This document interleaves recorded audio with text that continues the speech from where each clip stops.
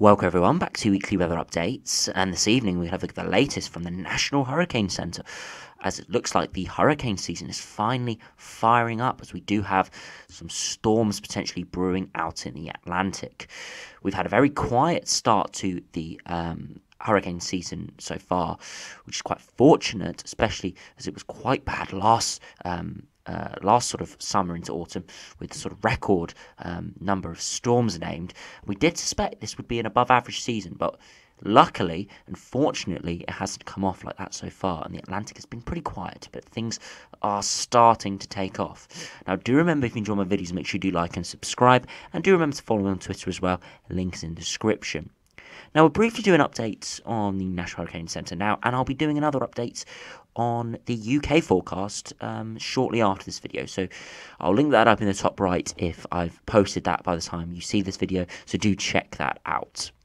So if we do start in the Atlantic, there are some systems in the Central Pacific and Eastern Pacific, but it's really the Atlantic which is the one we have to watch, as it's hitting.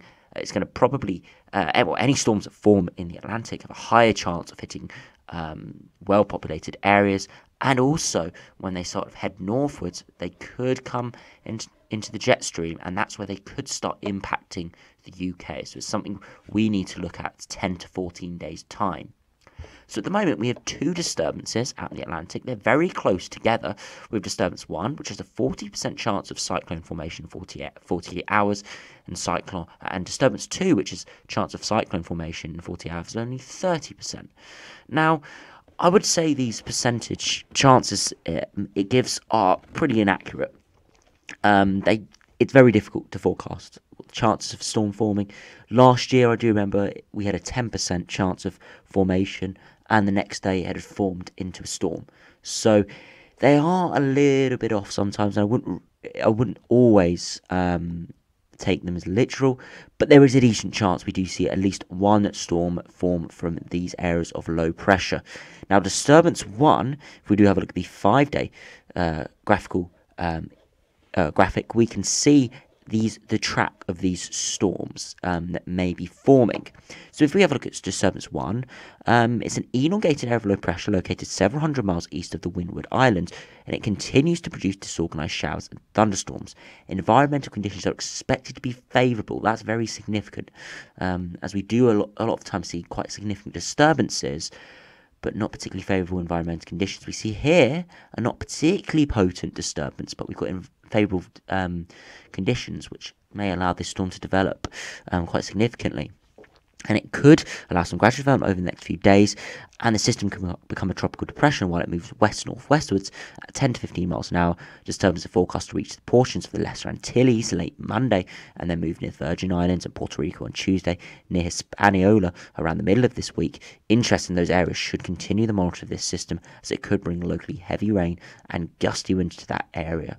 Now, you can see there the NHC have not really talked about much beyond the next maybe 3 days, really because of the amount of uncertainty around with this.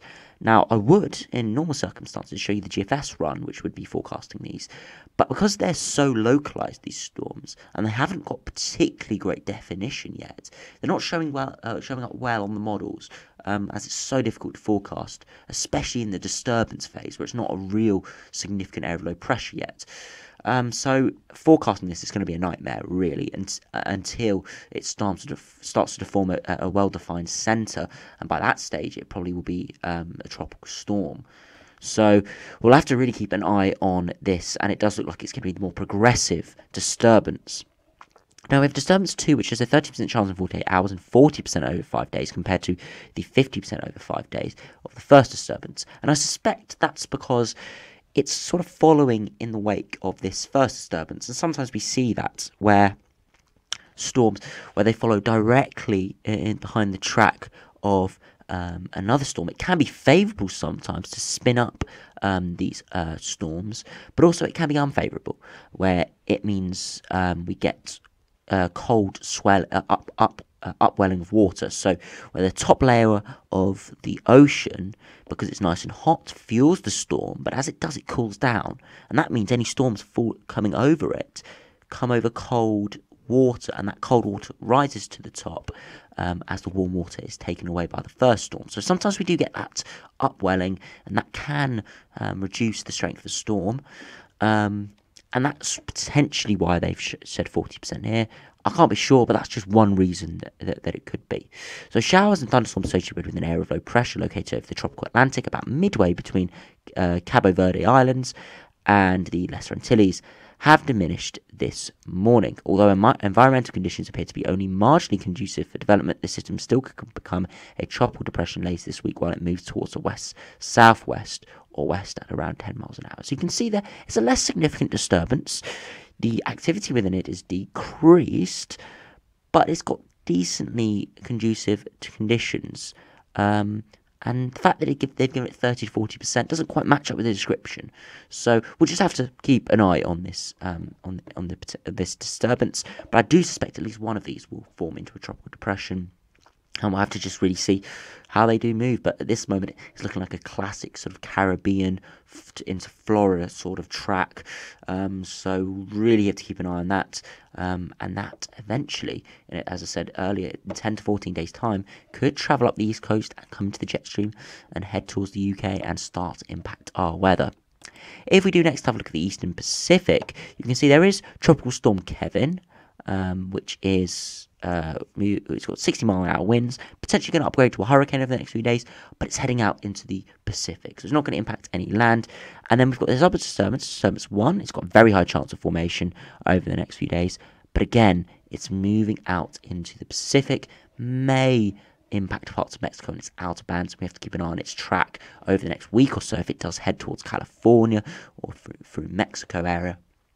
But at the moment, they are moving out into the Atlantic, so I don't suspect they'll cause too much damage or provide significant conditions to any populated areas. Again, we've got another small disturbance out in the Pacific, and it's really not doing much towards Hawaii, so I don't expect really to be any fuss over that.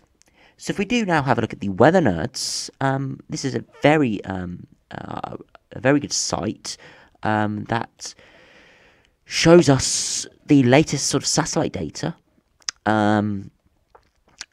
mainly from North America. It is a North American site. I would use it for the UK, but unfortunately, if we have a look at the regions, it doesn't quite reach the UK on its satellites.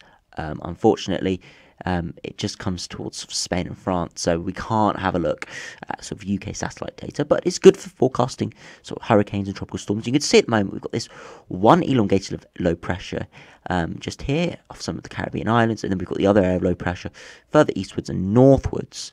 And you can see it here on the satellite data. It's not particularly organised at all, but it is heading towards the Caribbean, and we'll just have to keep an eye on how these do start to spin up.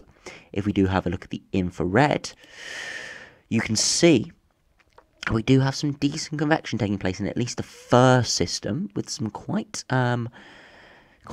high cloud tops there, and we could be seeing some significant development in the centre. And we'll just have to see how this sort of central area of convection does take off over the next couple of days. And again, if it does start to become more significant, I'll be doing another update again. And you can see this other area of low pressure, much less significant, does have a small core of convection, but we'll just have to keep an eye really what happens with that. As the description says, the conditions are marginally favourable. So we'll just have to keep an eye on if it does develop. If we do lastly have a look at water vapour, and you can see right here the water vapour within the storms heading up, and you can see it's pretty significant in this first area of low pressure, less so in the second area of low pressure. So again, all keeping an eye on how this does develop. We'll have you've got to keep an eye on the visible, the infrared, and the water vapour, just to show you where the storm really is pepping up. Because if you did have a look just at the visible, you couldn't really see the major convection taking place within these storms. The infrared gives us those cloud heights, and it does mean we can see generally where the highest convection is and where these storms are starting to really pick up. So we'll just have to keep an eye on how these do develop over the next few days. If they do start to significantly develop, we will start to see it reflected on model output within the GFS more significantly, as again, the GFS is pretty low resolution in terms of the size of a small disturbance like this. When it does form to a bigger storm, then it will start to show up better on the GFS run, and we'll maybe have a look at that if it does start to develop. So interesting, starting to see some development over in the Atlantic. I did initially think this would be an above average hurricane season. Hasn't really been so far. We have seen above average sea surface temperatures, but nothing significant has really developed so far. So we just have to keep an eye on what's happening. It does mean, though, because we haven't seen significant development, not a lot of the energy in the sea surface temperatures has been used up, really. The water is completely warm. There's no upwelling of cold water. So it does mean if a storm really does get going, it's quite likely that it's going to continue with its strength as it heads towards any land. So just need to keep an eye out on these over the next sort of few days, and then the longer term potential for these, if they do develop significantly, to affect the jet stream and impact parts of the UK weather. And we'll have to look at that if that does happen over the next few weeks. So anyway, thanks for watching. Make sure you check out my video later, and I'll see you again in that video or another video soon.